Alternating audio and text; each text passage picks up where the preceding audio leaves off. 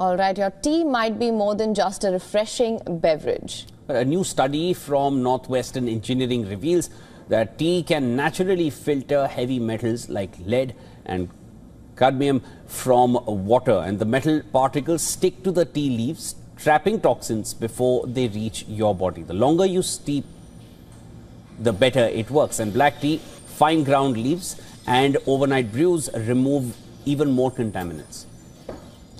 Now, it's not just the tea. Your tea bag matters as well. Cellulose bags absorb more metals and do not release microplastics, making them a smarter choice. Researchers say a simple cup of tea could remove up to 15% of lead from water, a small change that could have a big impact on your overall health.